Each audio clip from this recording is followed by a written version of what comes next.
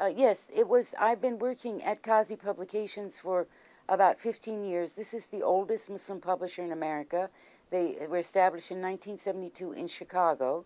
And so as a writer, I've written about 20 books and I've translated maybe 25 more about Islam and Irfan and Tasawwuf and Sufism and so forth. So in all cases, I came across Quranic verses and I would always look to see how other people had translated these verses. And in many cases, I was very disappointed because they used the Arabic words in the English translation. So I thought, well, if somebody doesn't know the Arabic or they're not Muslim, they're not going to be able to understand this translation.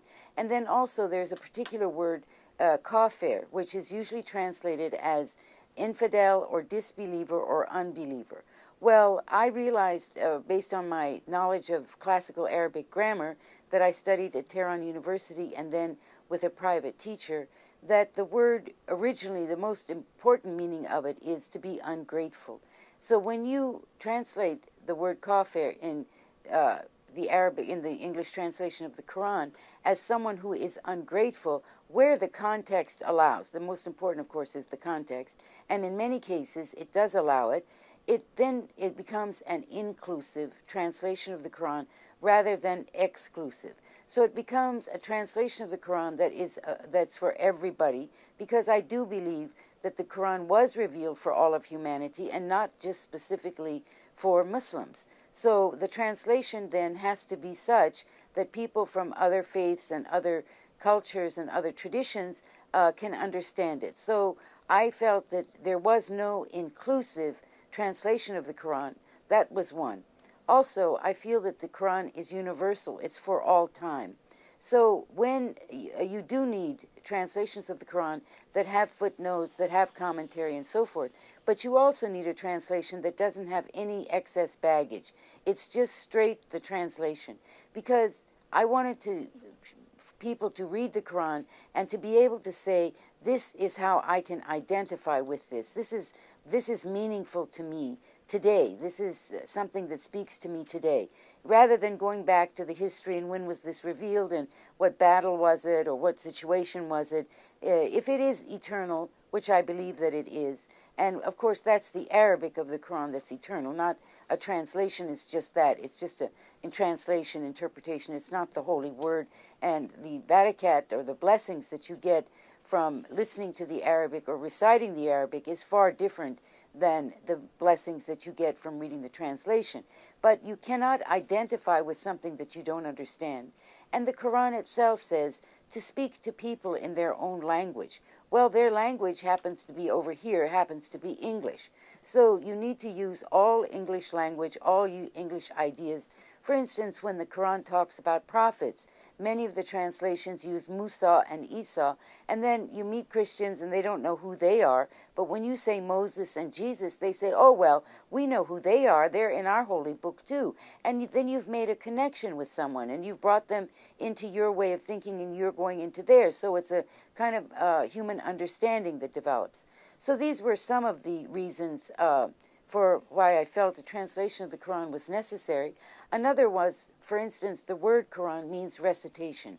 Therefore, the most important part of the Arabic of the Quran is to hear it recited. And when in English translation they put it in paragraphs, as if it looks similar to the Old Testament or the New Testament.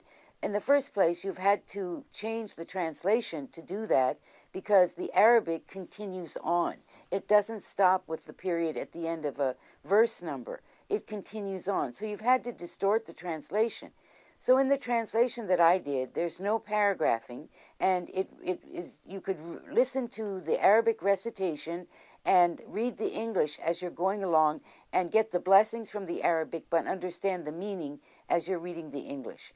So these are some of the different characteristics and qualities that I was looking for in a translation. And then, of course, the other major area was in chapter 4, verse 34, where the English translations have all said, husbands who fear disobedience on the part of their wives first admonish them, then abandon their sleeping places, then beat them. إِذْرَبُهُنَّ.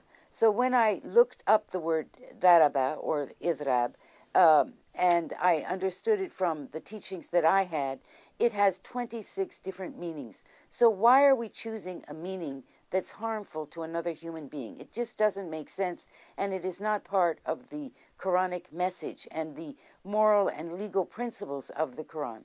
Then I realized that, of course, as we Muslims all know, the Prophet never beat any of his wives, and we're all very proud of the fact that the Prophet never beat his wives. But what we don't recognize is that this is a command in the Quran. So we have to say the blessed Prophet, peace and the mercy of God be upon him, did not carry out a command of God. Now, what is more important, that the Prophet carry out a command of God or that he not beat women? Well, we've created a contradiction here, and we've diminished the Prophet in the eyes of other people. Whereas, what did the Prophet do when he had domestic unrest? He went away, and that's another word, that's another meaning of idrab, in the first form of the verb, which it appears that in this verse. So why can't we follow the sunnah of the Prophet and do as he did and understand it to mean to go away? And I was very happy to have found out quite recently that Ayatollah Makorem Shirazi has changed his translation on the internet. Of course, those books that were published a long time ago have to remain, whatever they were. But he has changed the translation on the internet, and at the end he says, Anhara tark konid, which means go away from them.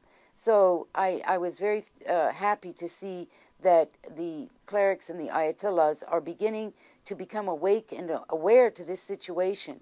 Now, what happened in the further research that I did, I found that in chapter 2, verse 231 of the Quran, it says, husbands who fear disobedience. It says, husbands who want to divorce their wives must do it honorably.